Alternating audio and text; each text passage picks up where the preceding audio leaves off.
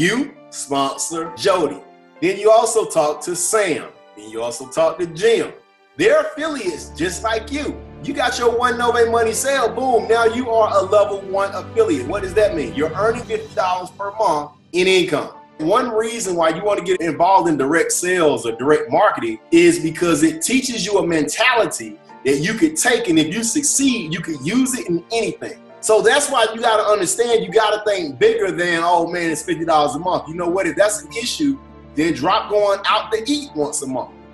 Cut out Netflix. But the bottom line is you got to work towards getting up the chain in income. See, because the goal is for you to help your 3 get their 3.